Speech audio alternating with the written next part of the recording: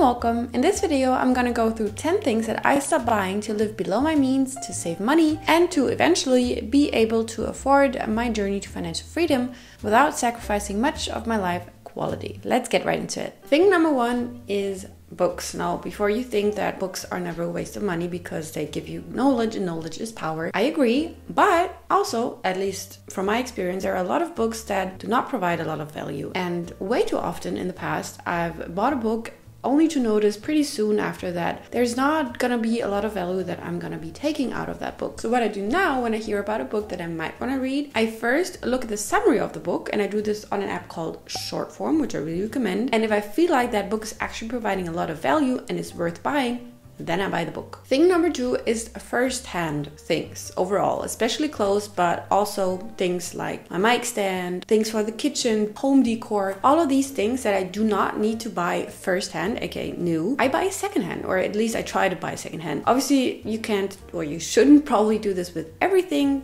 There are still a lot of things that I buy new, but if it's something that's not gross and also totally fine to buy secondhand, I buy secondhand. Whether that's in a thrift clothing store or online on eBay, which is often so much cheaper and usually not that much worse, because sometimes people just get rid of their things pretty quickly. And also, to be honest, my favorite clothes that I've been wearing for years, I think 90% of them are or used to be used clothes. I mean, now they're obviously used because I used them, but I bought them secondhand already. So not only am I still using them, but also they saved me a lot of money back then when I bought them. But of course, I do not always buy secondhand clothing, for example. But if I do buy new things, I try to not buy fast fashion anymore. Because so often, especially if you want to save money, at least that's the case for me, I'm thinking I should save money when buying something, so I'm gonna buy the cheap stuff, which is not always the best thing to do, because at least in German there's that saying, if you buy cheap you buy twice or something, and that is so often the case, because first of all, the cheap stuff often breaks a lot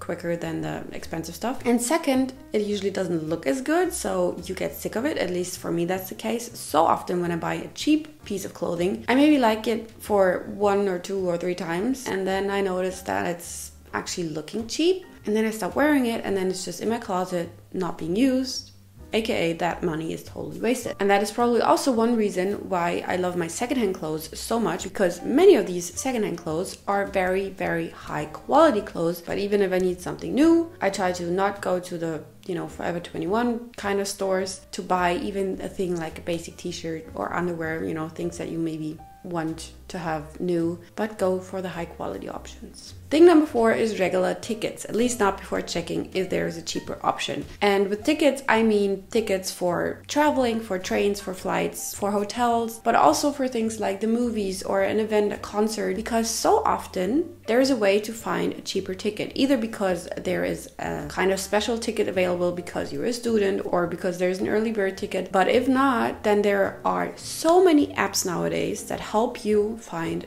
cheaper options than just the regular prices on the websites of the event or the travel site or whatever. And one of these apps is TrainPal, who are very kindly sponsoring today's video. TrainPal is an app with which you can save a lot of money on train tickets within Europe and the UK. And the way this works is that first, they find the cheapest prices for you. Second, they help you to split tickets. And or third, they give you vouchers. And all of that without any booking fees whatsoever. And for example, if you live in London, you can link the app to your Oyster card and save up to 30% during peak times. But if you don't live in London, you can still save a lot of money by buying your rail card through the TrainPal app. And also in the app, it shows you where you've been traveling to, including all the fares that you've been spending, which helps a lot if you are tracking all of your spendings. And that saving money is available for everybody, but you can save even more by using my code HANNAH07, which will save you 20% off a rail card and 5% off UK train tickets. But like I said, if you don't live in the UK or are not planning on traveling to the UK, but are located in Europe or traveling to Europe, this app in general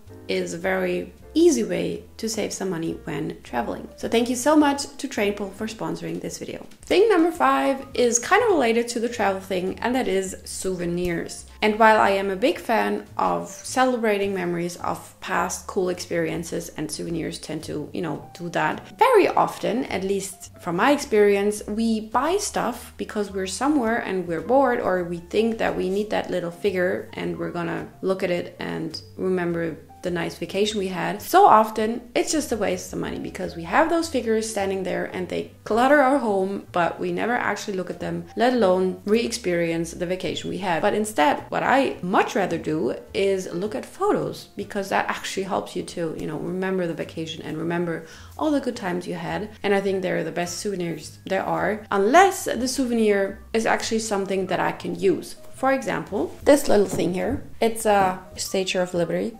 as you can probably tell, but also it is a bottle opener. And I'm actually using that a lot because, it's my bottle opener now, but it's also a Statue of Liberty, aka a souvenir from New York, which I miss very much every day. And also it's actually 3 things in one, because it's also a magnet, so it's also actual decor. Okay, that doesn't really count as a whole second thing because, the souvenir thing is also decor, but it's at least 2 things in one. So for this kind of stuff, I do make exceptions, but in general, I try to not buy souvenirs because I feel like it's just a waste of money and it clutters my home. Thing number 6 is a car. So I used to have a car, which was already a very cheap option because it was my mom's old one. But even then, even though I didn't have to pay anything to get the car, there were still a lot of maintenance costs because I had to get it fixed now and then, I had to pay gas, and I did not really need it because I live in a big city where there's a lot of public transportation options, and there's a thing called my legs and my bike. So there are a lot of cheaper and healthier options to move around the city. And this is especially the case if you would buy an expensive car,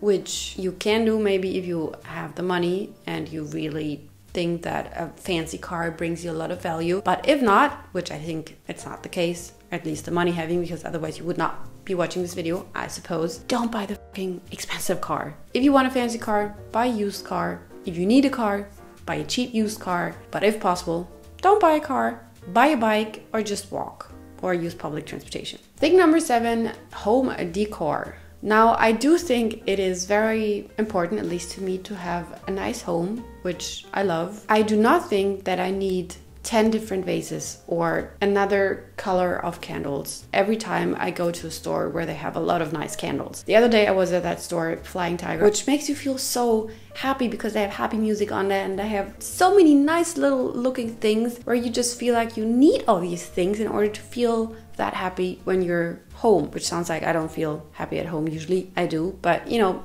what I mean. It's basic marketing psychology, store psychology, and it works so well. And every time I go to that store, I really have to convince myself that I do not need these things. And I still, get weak sometimes, but usually I don't buy unnecessary home decor anymore unless I really need something. But then again, I try to get it secondhand, especially on flea markets, because especially home decor, I think it's very easy to get incredibly cheap at flea markets, because usually a vase there is like $2, maybe $5 tops. And also, it's not only cheap, it also very often is very cool stuff that you can find at a flea market. Number 8 is sales shopping. So the psychology behind sales is basically to get people to buy things that they would not have usually bought. If there's something that I actually knew that I wanted to buy, and I know it's gonna be on sale, maybe in the end of the summer or on Black Friday, I might wait until that sale and then buy it for cheaper. But I'm not going shopping just because there's a summer sale. Because even if something is 50% off, you're still paying the 50% of that price on top of what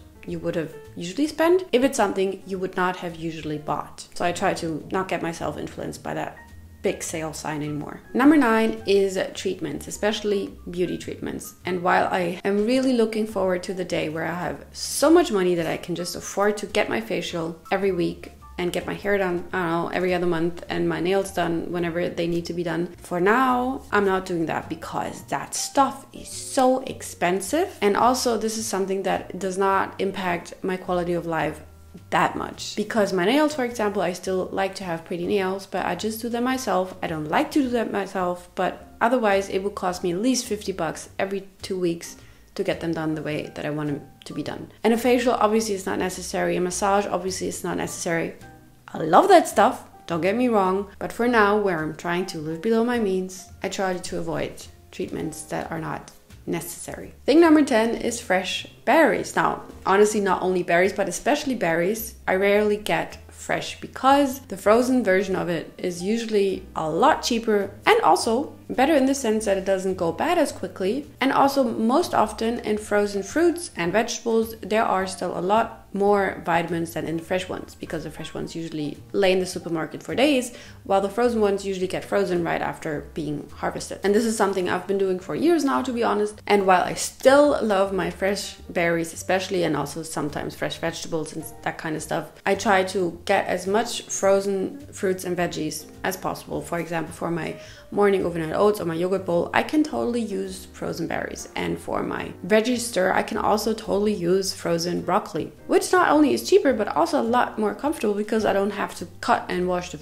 broccoli, but I can just take the package from the freezer and put it in the pan, which I love because I'm a very lazy cook. But I don't want to deprive myself of joy, so I do get fresh berries. For example, fresh strawberries are one of my favorite things in the world when they're in season. And I think this is a mindset, money saving mindset, that at least for me has worked the best, because I still want to enjoy things. I still want to spend the money I do have on the things that really bring me joy or value. But if it's not necessary, if it's just because I'm being influenced by marketing psychology, or because it's something I buy out of habit, or because I'm lazy, that's not worth it. So I think it's very helpful to find the sweet spot between saving money but also treating yourself in order to make it sustainable to live below your means or on your rather small means. If you want to know how I budget and save money in general, have a look at this video right here. Other than that, thank you so much for watching. Please remember to like and subscribe. That really helps me out so much. And I will see you in my next video.